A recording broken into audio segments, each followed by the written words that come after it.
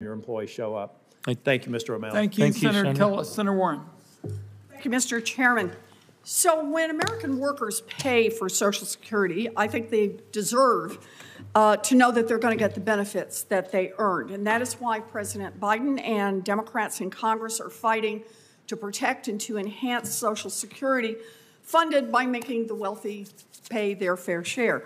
But today I want to focus on an issue that doesn't get much attention, and that is state government seizing Social Security benefits for foster youth, often with the help of predatory private contractors. Now, some people might say, wait a minute, you're talking about children getting Social Security?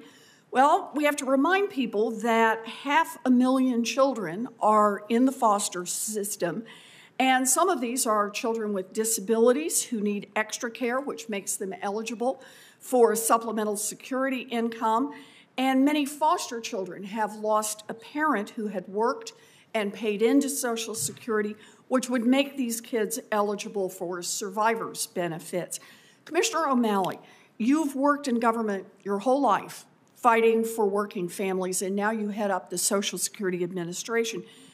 Do you agree that when a parent dies, a child deserves and often desperately needs the Social Security benefits that their parent earned?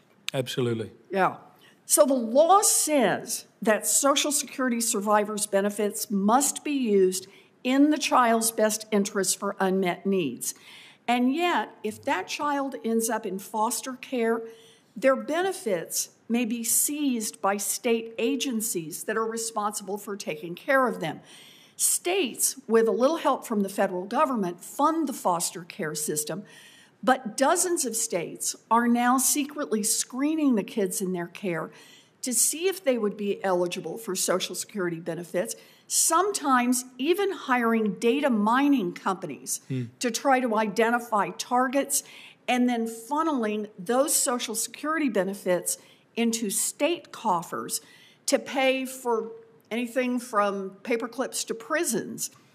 In 2018 alone, states took at least $179 million from foster kids, and in many cases, these children didn't even know that they were entitled to the money.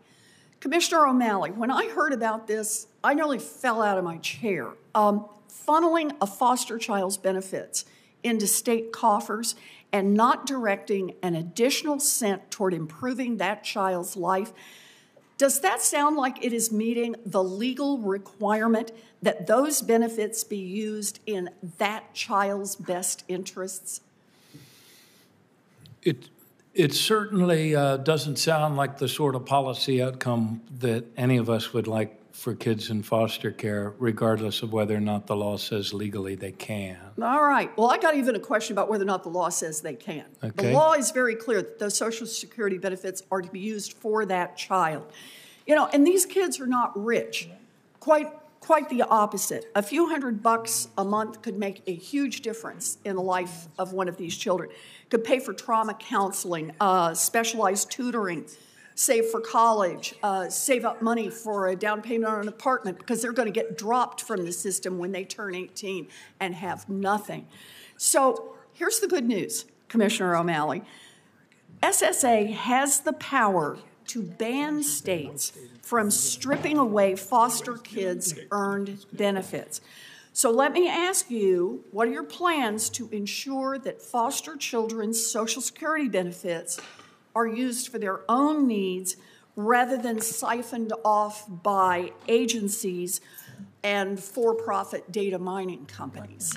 Yeah, we're taking another look at this policy.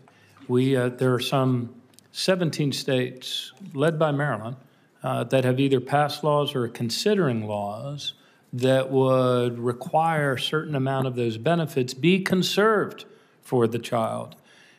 There's probably a lot of states who would tell you that if a child is in foster care, they pay more than what the benefits are that child is receiving. So they would argue with their lawyers that they are using it for care and maintenance, as indeed grandmother or another family member might for care and maintenance.